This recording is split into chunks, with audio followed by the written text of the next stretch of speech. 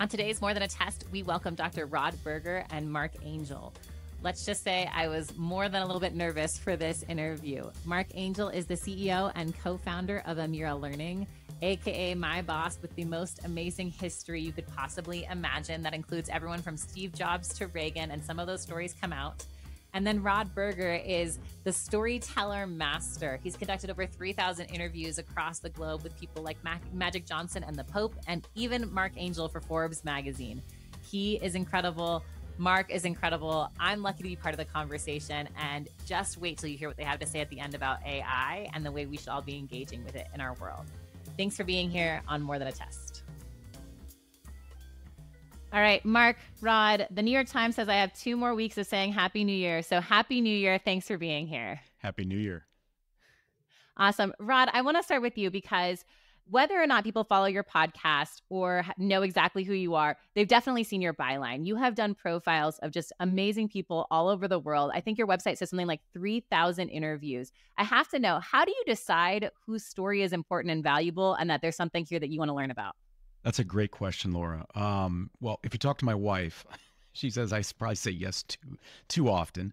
I'm a sucker. I'm a sucker for the pitch. I get around 200 pitches a day that come in, and most often it's the one that will approach me in a way that says, I don't think you're going to take this. I don't think you're going to want to tell this story because we're probably not big enough or interesting enough or iconic enough. I'm actually really interested in that.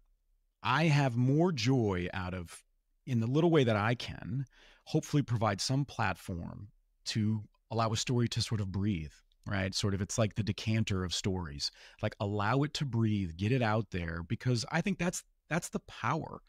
Is you get inspired, you either listen to something or you read something or you watch a movie or a documentary and you say, wow, that person's like me, or wow, that's like my sister or my neighbor. Right. And if you're a kid, you say, I want to aspire to be like that. So I don't think we learn a lot from those iconic names as much as we do the ones that we should, I think, celebrate. Okay, you said that you get more joy from these stories that maybe people haven't heard. Tell me about a story recently that gave you a lot of joy. Oh, gosh, where do I start? I mean, I'll say this. Over the last 2 years, I have been incredibly blessed to travel the globe. And so I have found myself in person in places in the world that I don't think many people would get the opportunity to. I mean, last year I was sitting in a refugee camp on the northern border of Uganda, spending time with people that have been there from South Sudan for over 6 years, and there to understand the power of story that goes back thousands of years. That to me it's an honor. It's not even, look, it's a kid in a candy store who loves storytelling and understands that everybody has a story and it's so powerful.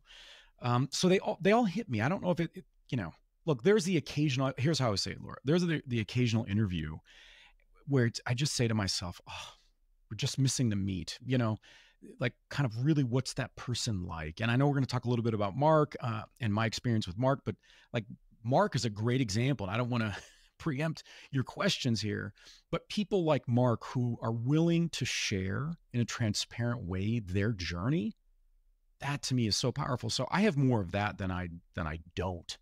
I will mention, to give you one name, it's Sammy Hagar of Van Halen. I mean, that's a moment where I say, how am I interviewing Sammy Hagar of Van Halen? We spent the majority of that conversation talking about growing up in the lettuce fields of Salinas, California, and coming from nothing.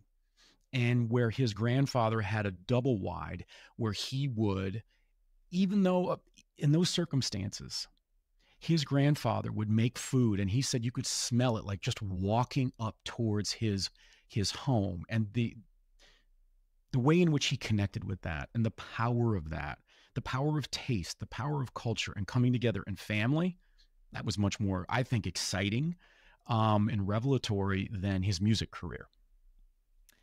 Okay, you said so many things there that I want to dial into. So one of the things is you said you listen to interviews and you don't hear the meat on them. Tell me, how is your storytelling different that yours end up with the meat on them? Well, so I'm going to use somebody else's words. So I interviewed Aaron Rasmussen, one of my favorite interviews over the last 5 years. He's one of the co-founders of Masterclass. Incredible. He's a savant. He's absolutely brilliant.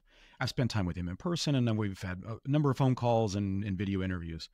But he made a comment to me, and he's a fantastic storyteller. He just said that, he said, a lot of people will see a line and they will acknowledge the line and not cross it, like in a conversation. But for whatever reason, I will approach it, cross that line, and extend my hand. And the recipient or the person on the other side of that line will actually join with me and then cross back over that line. And so I think that maybe goes back to my mental health days where if you have to have a serious conversation with somebody, you can't be afraid to ask a serious question because we want to be heard.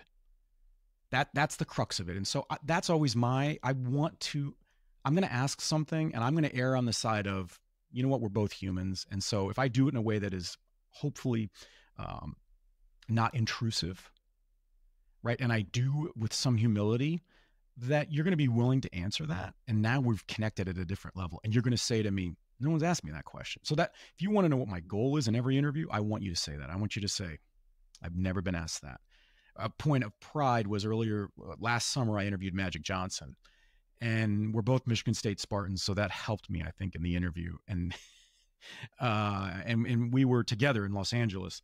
And I asked him a question about mental health and entrepreneurism. And he had said he'd never been asked that in the way in which I asked him. And that was a real point of pride for me because, one, it's an important topic for me.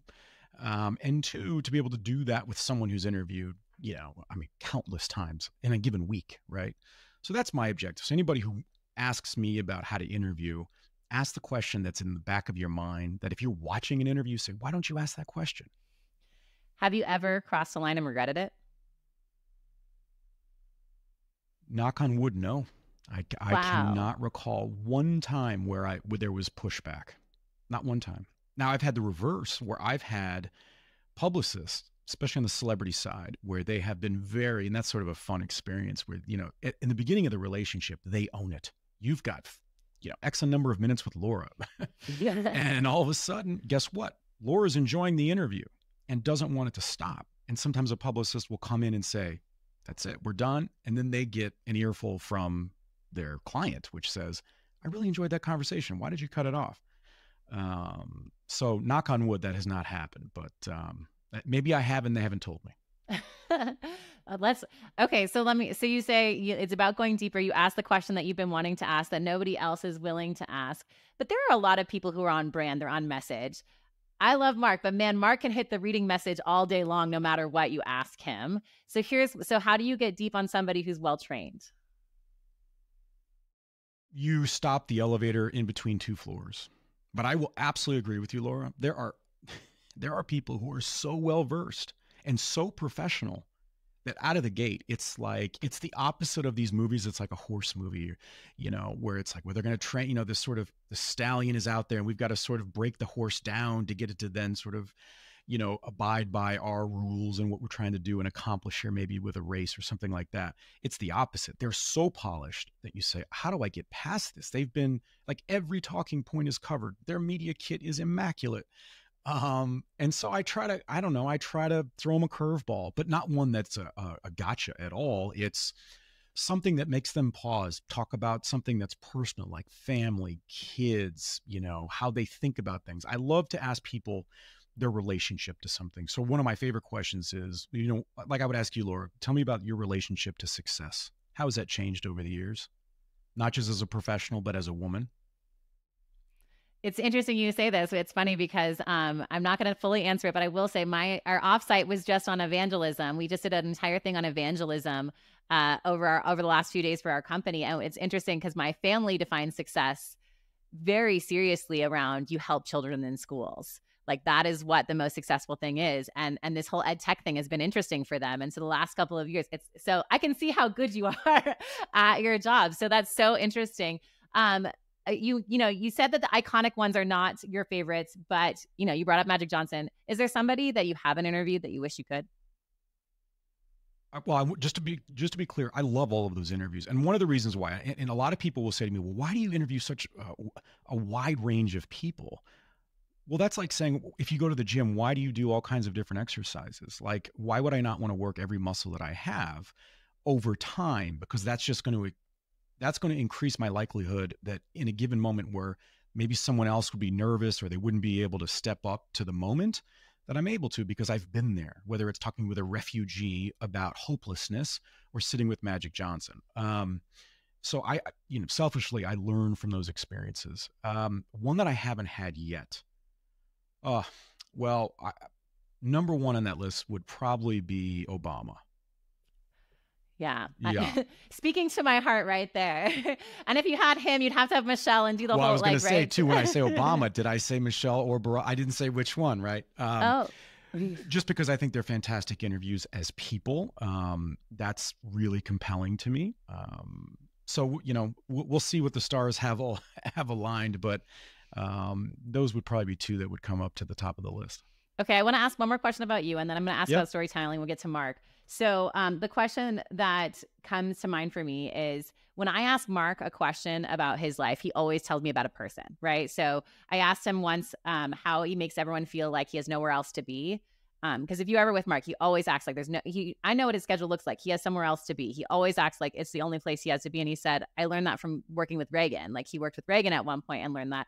And so I want to know, when you think about all of your interviews, what is an interview? What's a conversation that changed you?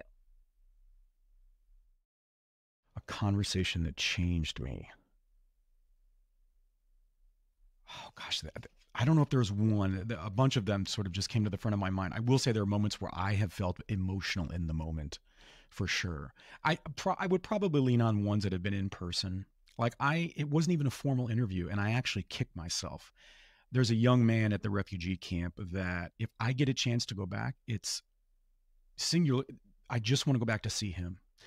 I had been walking through this refugee camp and I noticed this young man in his 20s just sitting in a chair, a plastic chair, sitting there staring as if he wanted me to say hello or acknowledge him. And I just walked up to him and we sat and had a conversation. He was 25. He was too old to go to the school at the refugee camp. So he'd already sort of filtered out of the formal education that was at least offered at the refugee camp. And yet, so he was too old for that, but he wanted to be a medical doctor.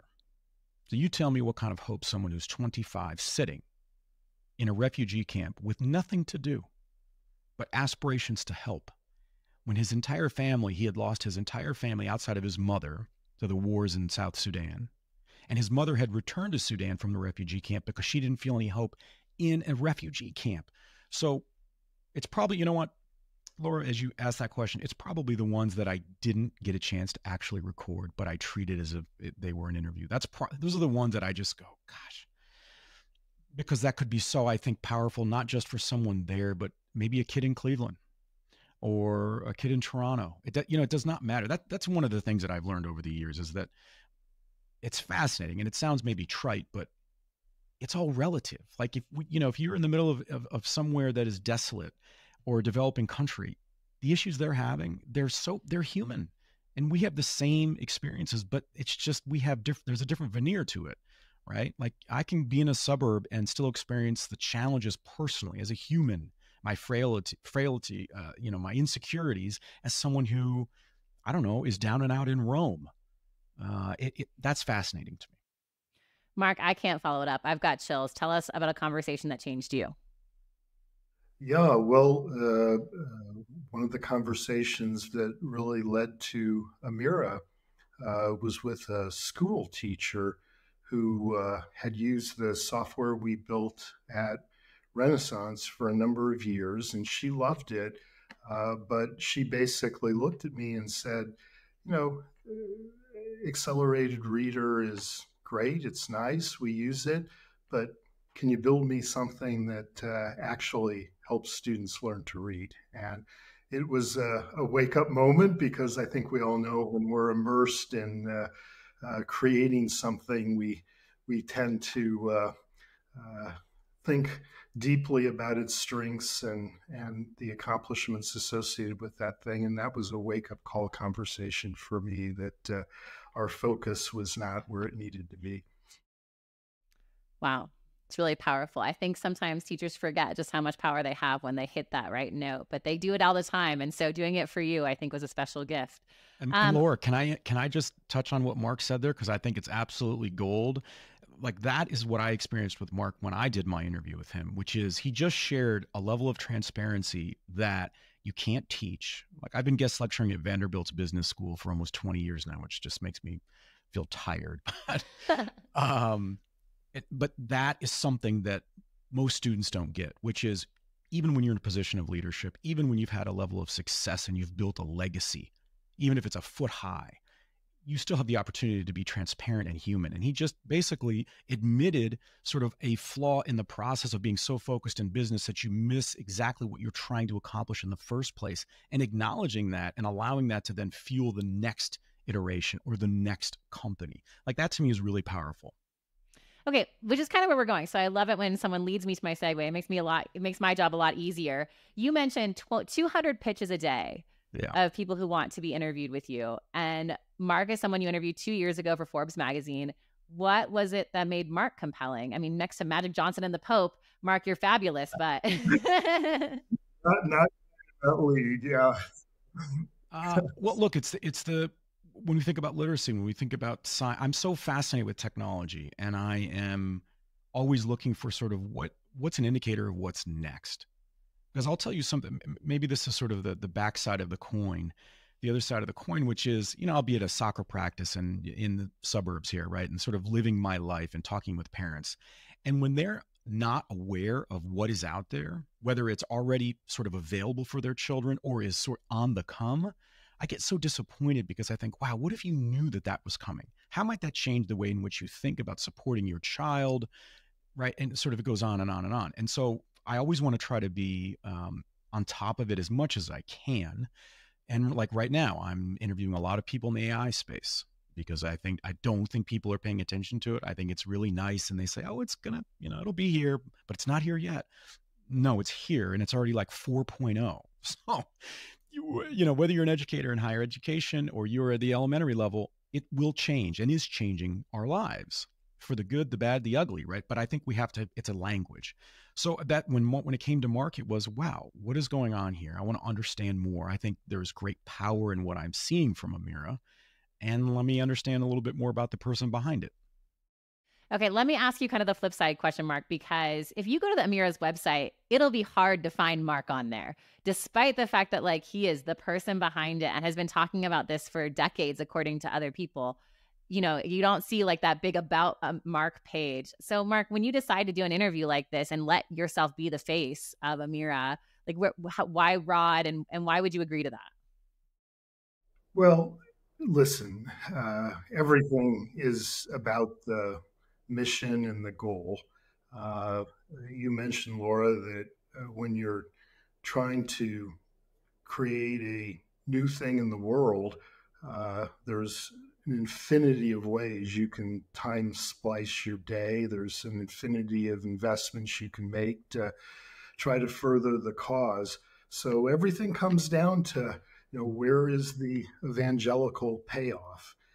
For the most part, I guess my personal belief is that if people are interested enough in Amira to go to the website, what they really want to know about is how the innovation can be helpful to them in their concrete journey to help kids read. But often it is the story that grabs people and directs them towards a situation or a technology or a new thing. So, with somebody of Rod's reputation and reach, it was an easy call to say this is a place where the evangelical moment might be worth the time and investment. I know it's a couple years old now, but do you remember a moment where you felt like Rod was crossing the line and pulling you back during your interview? No, it never. So he's one more check mark in Rod's sterling record of not crossing the line. Never had the faintest idea of that. Did to his point, did really appreciate that it was not a rote conversation. I think for all of us who interact with the media and interact with things that are associated with public relations. The wearying part is when you just feel like it's the same old, and somebody's following that tried and true checklist, and it never felt for a second like that. And that is incredibly stimulating and obviously thought provoking as the person on the other end of those questions. For me, when I read the article, the question about social emotional learning in Amira was the question where he's crossed a line that most people don't want to have that conversation about, right? Like, to me, this is everyone kind of thinks about it, but nobody really says, what is the impact of putting an avatar in front of a child? Yeah, well, it's a great example of that question that I think everybody wants to ask. And it's a great example of the question that, from somebody who gets a lot of questions, it was fantastic to actually have that front and center. I mentioned then that this has probably been the most interesting part of the Amira journey, and that from the get-go, some of the really knowledgeable people around AI and avatars had told us that we would underestimate and underappreciate the degree to which anytime you offer up technology in a semi-human guise, you create a relationship and interaction that's both complex, but also potentially amazingly fruitful. And I would say, Rod, 2 years later, we know a lot more, but we're still in the early days of our understanding of Amira's potential to create a bond with the student that's constructive for both the teacher, the parent, and that child. So We do, however, have lots of stories of kids trying to ask her to be a friend, let them go to the bathroom, or go on a date with them. So they're trying to connect with her, whether or not that's our intention. that is Rod, it feels. Go ahead, Rod. We're kind of in this, like, I guess for you, I'm sure it feels like a super long moment around storytelling, but you see this like really continue to grow momentum in that. Like, there was like TED Talk period where like all we did was watch TED Talks, and now you see on LinkedIn there's like chief storytelling officer is a new role that I've seen a lot of lately. And I'm just curious, like, for you, like, has it always been like this? Have you always kind of seen this kind of wave coming? Is it actually new? Like, I'm perceiving it where this interest in storytelling is new. And if it is, like, where is it coming from and why is it gaining so much momentum? I think you know what, it's almost like, it's like we had a near death moment as professionals. And then we went, wait a minute, I need to start to appreciate what's around me, And we had our Jimmy Stewart moment and said, I think I need to sit back and say, it is a wonderful life. What's powerful? And it's really my story, because it's been here the whole time, but we have just, we everything needs to be repeatable, right? Because that's easier to count. It's easier to budget around. It's easier to track. And we see it in younger people. Like when I work with the graduate students at Vanderbilt, all I ask for are their resumes. And more than half the time, it's all the same. They bury the lead. The most interesting thing about them is at the bottom of their resume, or it's not even included, because they think we want to see elements that basically say that they could masquerade as a robot, not a human. And that's not interesting. And that's not valuable in the market. And so, I'm incredibly happy that the HBR, the Harvard Business Reviews of the world, are putting storytelling on their cover repeatedly, because they understand that in a world where we're trying to understand hybrid, remote, value propositions and even the balance sheet, we've got to find a way to bring people together along our mission so that we can grow and sustain viable businesses. And when you're working with the younger generation or the generation on the come, you know what? It's about purpose over profits. And so they don't really at some point care at the widget you might be selling. They want to know that they like you. That goes to the storytelling that Mark's referencing. And that's what they can get behind. So I feel like I'm sort of, dumb lucky that there are people that are these chief storytelling officers. And I'll be honest with you, I've had a number of brands that have asked me to serve in that capacity, because they've said, why don't we just sort of why don't we run with that? Because that's going to be far more interesting than the white noise of saying, what is the, I don't know, a new benefit in our technology? Because sadly, nobody cares. That's exactly why you'll have technologies that they're sort of winning the market race, and you say, why? It's a bad technology. Well, just because it's been there. And part of it is we're lazy as consumers, which is fine. We have a lot going on, but it doesn't mean that it's the best in class. Not at all. There are too many people. There are too many options. So I'm just lucky that we're at a point in time where people are they're relating to that. I mean, my TEDx talk last year was on story is our currency. And that generated a lot of interest. And so I'm now upping the ante in my public speaking around the world. And I'm excited about that because it means there's an appetite and audience to understand how to tell stories.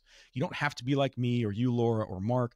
We can all be storytellers in our own right, but it's about how do we understand and support, and I think celebrate the power of inquiry. That's what it's about. Even in an AI world, we've got to be able to inquire, ask questions, and that's how we build the prompts that will drive businesses in the future. Mark, I know he's preaching to the choir with you because every time like I said, I've heard about Steve Jobs, I've heard about Reagan, I've heard about the Sonoma Zoo from you. You always got a story. What would you add? Well, I'd add something about this moment in time. When you sort of look at the history of art, there was this amazing moment where artists had to go from being the recorders of history, and it was the painting or the icon that told the story.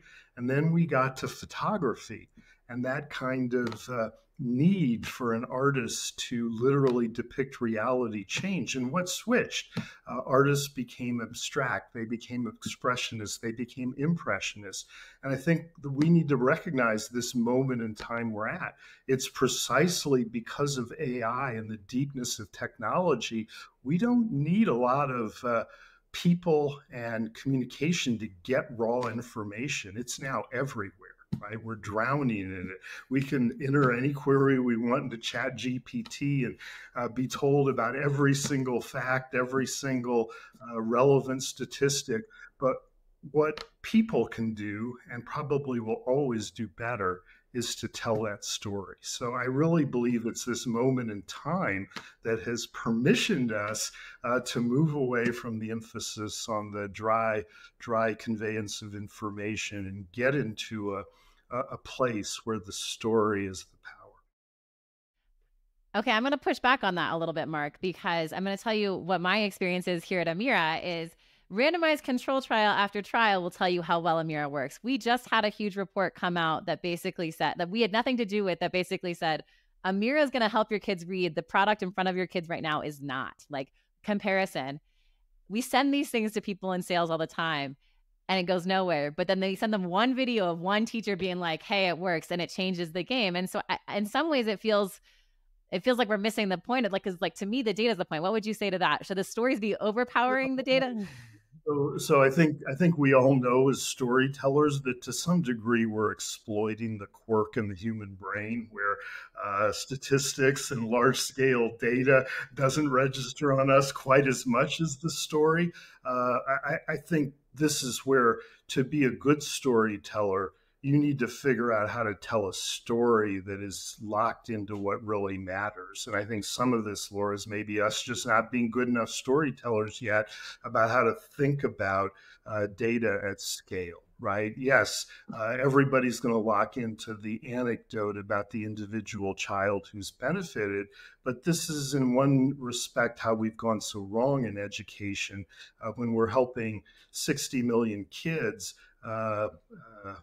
One student's going to be helped by everything or anything, right? And we need to be focused on the fact that at the end of the day, our stories have to be grounded in an objective understanding of what truly works and what doesn't.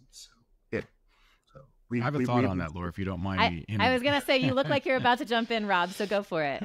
Well, no, it's just that I think that a general challenge that I don't care really what sector you're in, but that brands have, companies have, is this notion of, it's like we would see this early on in social media where you'd look at someone's Twitter feed, a company's feed, and it would be all about them. Or when Facebook came out, you would have all your friends and neighbors and it was all about them. And you kind of went, okay, I love your kids and all, but I don't need to see them eating like fruits and vegetables every day, whatever it is. And I think some of that is with storytelling. So I agree wholeheartedly with Mark about the issue around data. Data can scramble, it like scrambles the brain when it comes to story. And who in the world wants to either have a glass of wine with someone over data or go to a ball game? Like, if you really kind of think about it, data is incredibly important, and we can use that to stack wins against, right, sort of the objective that we have on a given day for a company. But what I wish more companies would do is to say, let's paint the picture. Like in a world where Amira or any company is going to thrive, if the objective is you can't tell me one benefit about Amira, like as an activity, but what you can do is paint. It's like paint by number. Paint the rest of the room. Paint the classroom. Paint the community. What does that community look like? Like where are they suffering? Where are they struggling? Because that's how people connect. Think about even in sort of relationships, partnerships, where you say, was it because I sat there and met somebody and I told them how great I am? Well, no, that's going to push them away. And if we know that we have thousands and thousands of education companies and everybody's touting how amazing they are and unique, you can see why the end user recipient says, I'm just so, just sort of sub out the name and the technology or where they are in their sprint. It doesn't matter. It's all the same. At the end of the day, I've got kids who are struggling in these areas, or we need better HVAC systems and we're in the middle of Texas and it's hot. I'll talk to superintendents about, their ESSER funding going, well, this is great, but I've got logistical sort of operational issues here. That's what I think the storytelling should be focused on. It doesn't have to be in education. Like paint the whole picture minus what you're selling, because now they're going to go, I want to work with them. Tell me again what you sell. And that's where I think people are missing the opportunity. It takes me back to the Van Halen story, right? Is that it wasn't about the Van Halen member. It was about the lettuce fields. It was about his father's trailer. Like to your point, there is so much more there that really informs why that person is so important and special and why that story matters. Yeah. And you can see these, that reminds me, I can say that I did this, not that I'm a UFC fan, a martial art, ultimate fighting, but I got the opportunity to sit in the octagon with the famous Habib Nurmagomedov. He's a Hall of Famer. And a lot of people would not want to stand anywhere near him because of how fearsome he was. We didn't talk about his fighting style. We didn't talk about any of that. He wanted to talk about retiring and wanting to go back to his home country in his village and sell tomatoes to locals and vegetables. So painted that everything outside of it, and the visual of sitting in the octagon and all the responses from his fans. It was like a refreshing experience for them to learn about things that were important to this icon. That was what was impressive for them. It wasn't that we talked about stuff that they already knew, right? So I just think that that's I think it's a great example of just sometimes you can focus on everything outside or around what you're trying to sell, and people are going to pay attention, and you're going to create sort of this unique opportunity to engage with a story or a brand. Well, and I think it also gives people the opportunity to see themselves in the story, right? Like, I can't see myself as a member of Van Halen, but I can see myself at a lettuce field, right? I might not see myself short, Laura. I might not be able to see myself as like a teacher using AI, but I want my kids to read. And I know that classroom. I mean, I was just talking to the commissioner of Rhode Island. She's talking about how in Providence, they're replacing every school. The ceilings are literally falling on children in some of the places in Providence. And so to your point, right, I might not be like the AI conversation might not be mine, but my school breaking down and my kids being behind is part of my conversation. That's great. All right. I have one more question kind of about the storytelling heroes thing. Something that someone that Mark and I have talked about before, I just read When the Heavens Go on Sale, because he recommended it, is Elon Musk.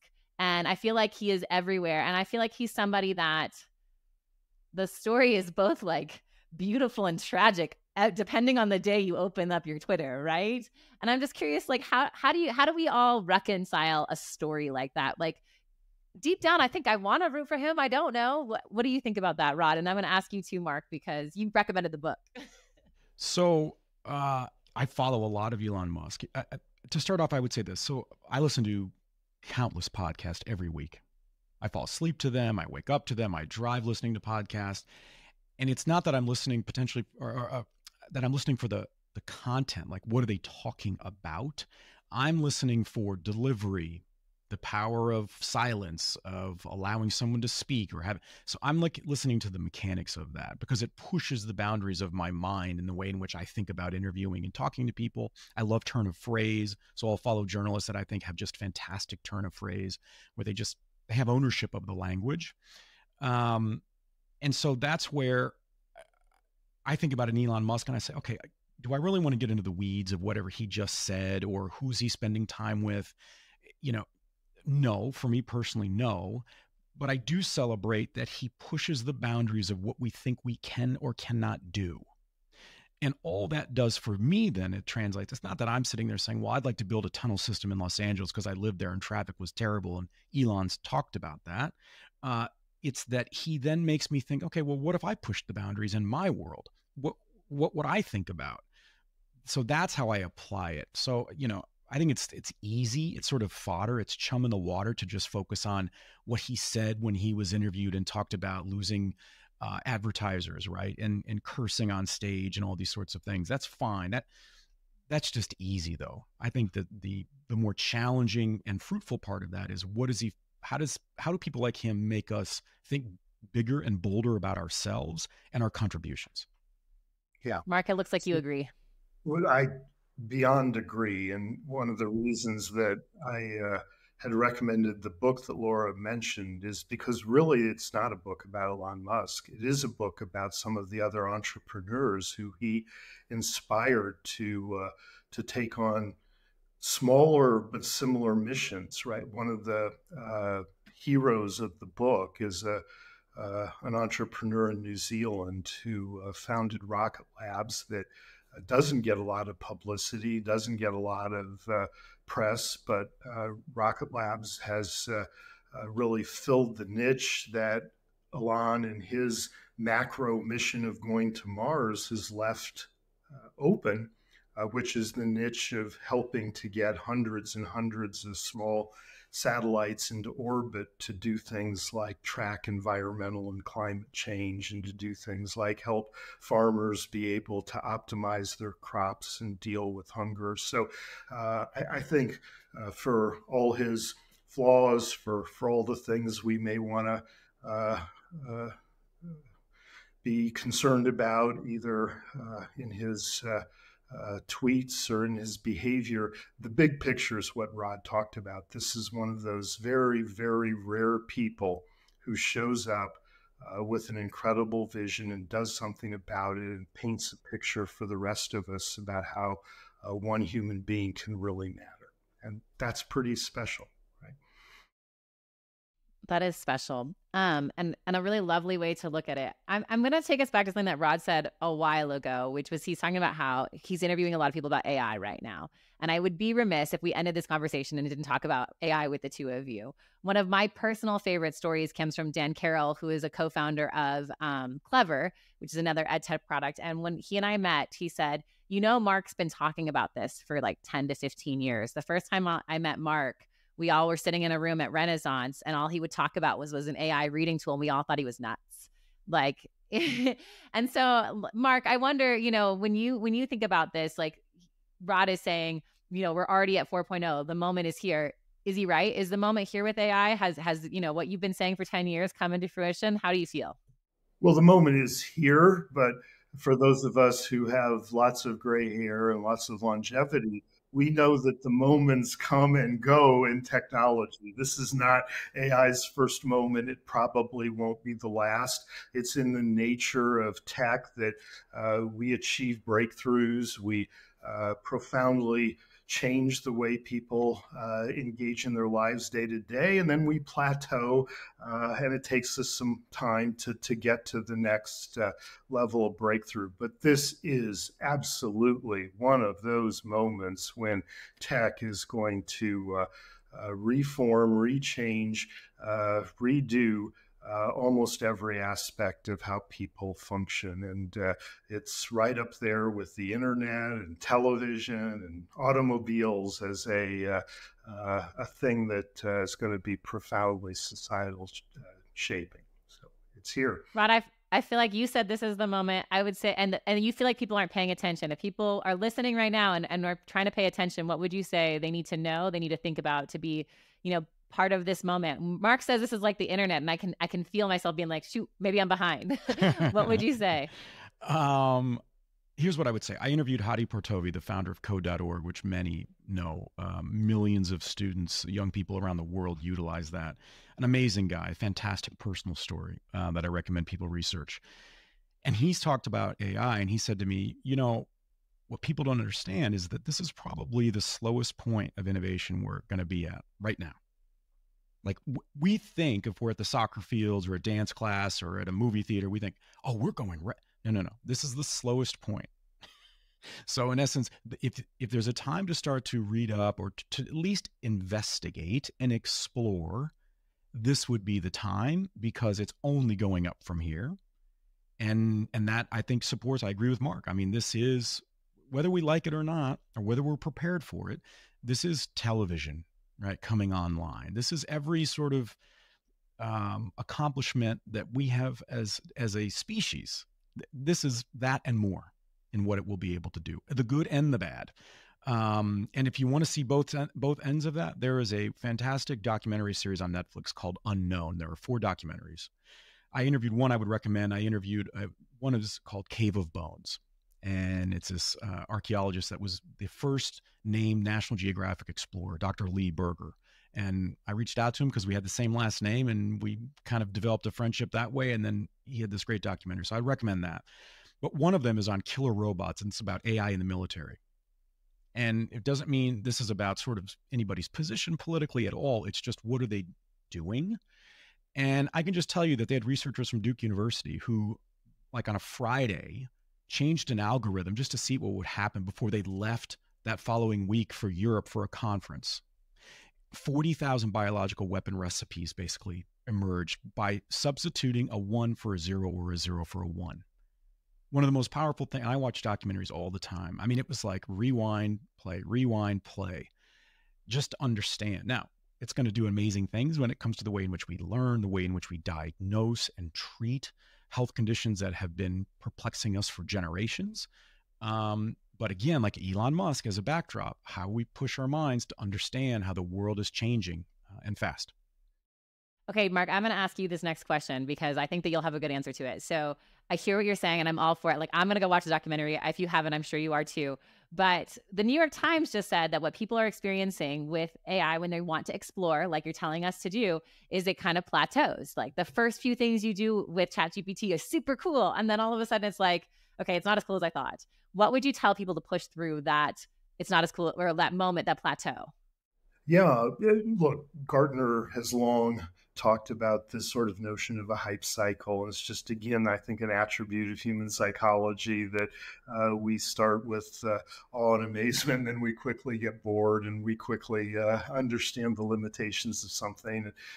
Even the most incredible innovation is going to go through that hype cycle. The internet went through the dot-com bust, right? It takes us time to learn how to really make use of these breakthroughs. But I'll say 2 things. One's just following up on what Rod was talking about.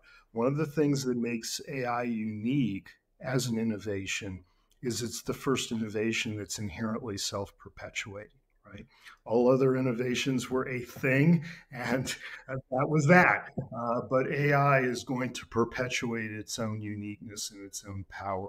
And that story that Rod told about how a modest shift can create a profound change in behavior is going to be a story we're going to hear over and over again with AI, because we'll get to the place where AI is building the next generation of AI, and that's already starting to happen. So one, we can expect that the rate of change and the rate of improvement in this particular world will be something we've never seen before.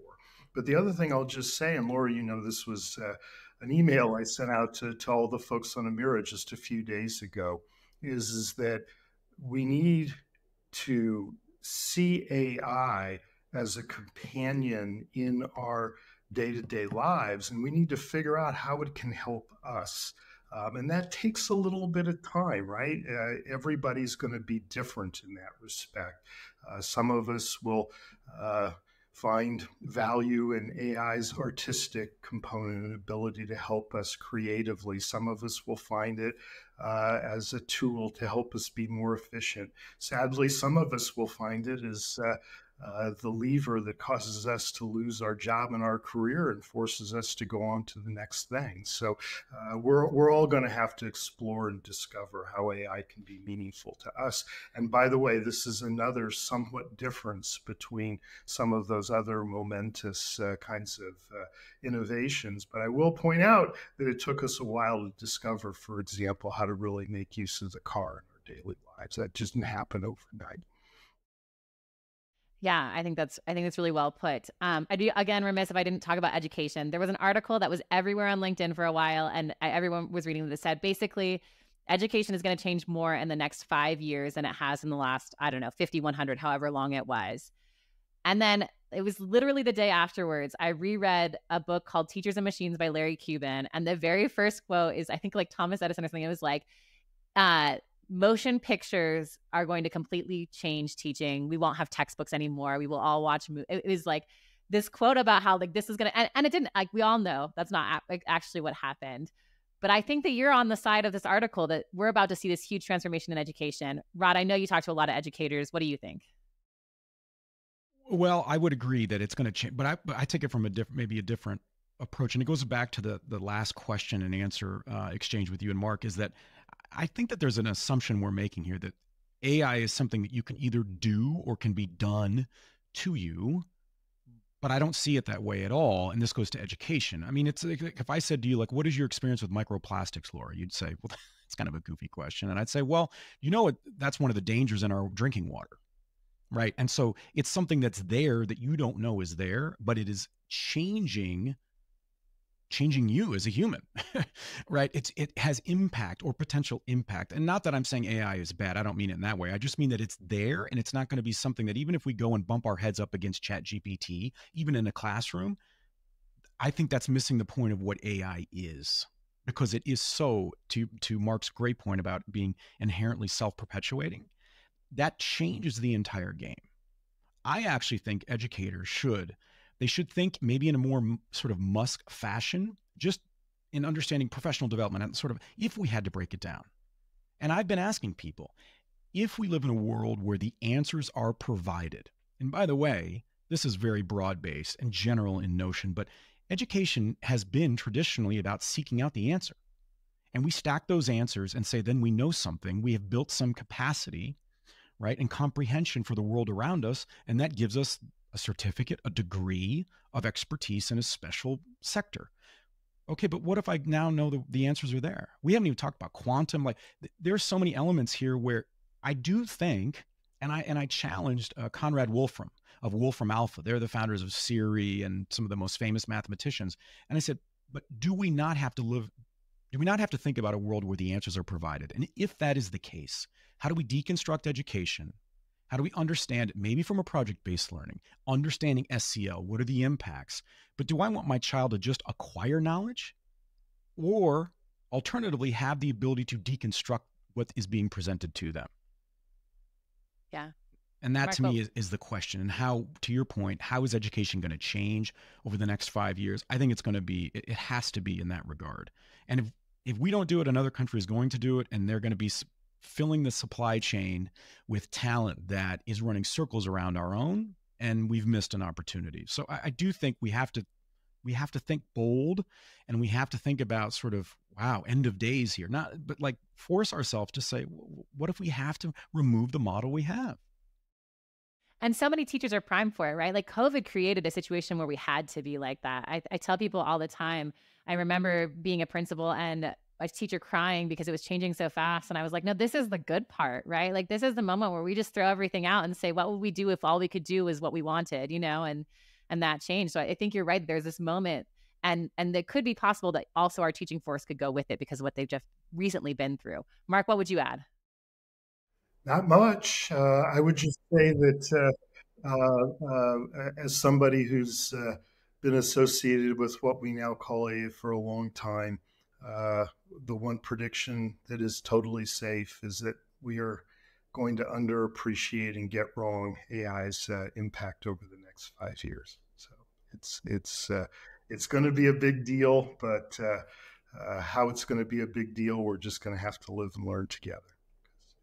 Well, this conversation has been a big deal for me. It's really lovely to have people I think so highly of spend some time. But we have 5 questions we ask every guest, and I am running low on time, so I'm going to go there. And I'm going to start with Rod because I've started with you the whole time. We're going to stay on a theme. So the first question is, the podcast is called More Than a Test, but everyone thinks that means something different. When you heard the words more than a test, what did it mean to you? I mean, but this is me. I think I was thinking about life. Like life is more than a test, right? So that it's everything but the test. To my point about how to storytell earlier. So that's how I thought about it. Mark, same question.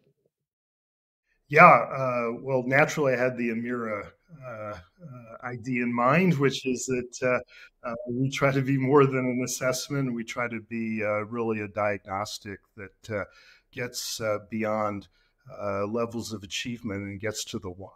So, like I said, Mark, always on brand. All right, Mark, you have to tell us one lit moment from your life. And what we mean by a lit moment is a moment with you in a book that either changed who you are or changed your course or is like your happy place. So tell us your lit moment. yeah, so a lit moment for me was with a book called Gödel, Escher, Bach. I don't know if too many folks have come across it, but it was a thing for a while. And what it really got me focused on was the notion that if we're going to be creators, we have to be about patterns. And that was a real wake up call for me. All right, Rod, your turn. All right, so I'm going to take a totally different tact with this. Again, I was hoping you would. I like, for me, I think anybody can, I mean, there are millions of titles out there about 7 things to do, sort of teachings in that manner. I like things that take me way out of my comfort zone or make me think back to a different time, like it sort of transports me. So 2 things. One would be, I don't have it here with me, but I just think it's such a great, because I love the rhythm of it. I'm a big thing about rhythm and language. And I think it drops walls, which is Goodbye Moon. Sure. Right. So parents out there, and my kids are much older than that. But going back to what that experience is, I think it's more powerful for even parents than it is maybe than the child that's listening to the parent read that book. And the second one I'll show you here. I've used this in public speaking opportunities, but it's What Do You Do with an Idea? This is a fantastic children's book. So anybody who can see that. But it's a young person who treats an idea as if it's an egg, right? And sort of when to bring it out, when to show it, how to protect it, how to understand ownership of an idea. So it's, I'll be a guy in his 40s who will find a kid's book, and that will inspire me to either ask a different question of a Mark, right? Or another CEO or investor or celebrity, because hopefully that's going to be one of those questions they haven't had before, but we'll get them thinking. That's awesome. You said Goodbye Moon, but I think you mean Good Night Moon. And I Good really night, love Moon. that Good night, Moon. Thank you. Please. It's okay. I appreciate it, though. I will tell you that as someone who read that book as a teacher and all these things, and then I read it as a parent for the first time and sat there and sobbed, being like, oh, now I get it. I get what we're doing now. So I appreciate you bringing it up. All right, Rod, piece of technology you love. That I love. Oh, I don't know. My phone is probably my number one, because you know what it is? It's my library. It's my storytelling hub. If I'm really honest, it's where I go and I realize a new podcast that I just stumbled upon that I am absolutely in love with, and I encourage people. It's Julia Louis-Dreyfus from Seinfeld. It's called Wiser Than Me, and it's a fantastic podcast she interviews women that are older than her, like a Jane Fonda or Carol Burnett, to learn about their life and wisdom. And I found that through my library, i.e. my phone. So that's my everything. All right, Mark, before you answer, I'm going to tell you my favorite piece of technology that you own is, for a long time, I don't know if you still do, Mark had a rose gold laptop. And our entire company had stories about why he had a rose gold laptop. Like the only person in our company with a rose. So finally one day, Mark and I are in New York, and I asked him, I was like, hey, we've all got like these like urban legends about why Mark has a rose gold laptop. And Mark, and I, no joke, Mark, I ask him, I'm like, why do you have a rose? And he tilts the computer down and goes, huh. And then goes back to working. Like we're all talking about this pink laptop all day long. Mark had no idea he had a pink laptop. All right, Mark, your favorite piece of technology. So I'm going to stick with the Elon Musk theme. My favorite technology from the last few months is I got my Starlink terminal, and now I can get internet anywhere. Wow. It is, and I live out in the country, so it's been a big deal for me. So Yep. That's like a name drop in interview, but like a tech drop. I love that, Mark. All right, Mark, best advice you ever been given? Wow, best advice I've ever been given. So it came, believe it or not, from a private equity person. And he told me that after working with me for a few years, the only thing that he would suggest is that no matter whether I am working or whether I am with my family, that I needed to be all in equally as much. And I have really benefited from that advice because, yeah, it's easy for me sometimes to be all in at work, and that all in at work bleeds into the family situation. I've tried to fix that. Rod, your best advice? This goes back a few decades, but it was an educator that saw something in me and got me on the path of my public speaking. And when I was traveling the country as a 17-year-old speaking, it was all because of a math teacher. And it's still in my life to this day. He just told me to always be me, which sounds incredibly simple. But what he was trying to say was, when I am authentic, when I am kind of in search of that truth, that I can make a difference. And when I try to be anything other than that, like my wife says, I try to be funny. That means I'm not very successful at it. Then I shouldn't be that. I should just be who I am, because I feel my own unique sort of spot in the roster of humanity. I love that, the roster of humanity. What was the math teacher's name? Chuck May. Great. Last question, Rod, starting with you. A book everyone should read? Well, I'm going to go back. I'm going to stick with my one. I'm going to say What Do You Do With an Idea by Kobe Amada. It's an award-winning book. I would check that out. I think everything else I read is around screenwriting and public speak, just stuff that's very tactical, that I don't know is terribly inspiring in that manner. Screenwriting. Is there like a Rod Berger movie, TV show coming out soon? There are some things coming up. All right. You heard it here first. All right, Mark, a book everyone should read. I'm going to riff on Rod's story about Uganda. I read a book recently called Strength in What Remains by Tracy Kidder that is all about the genocides in Africa. It was pretty profound.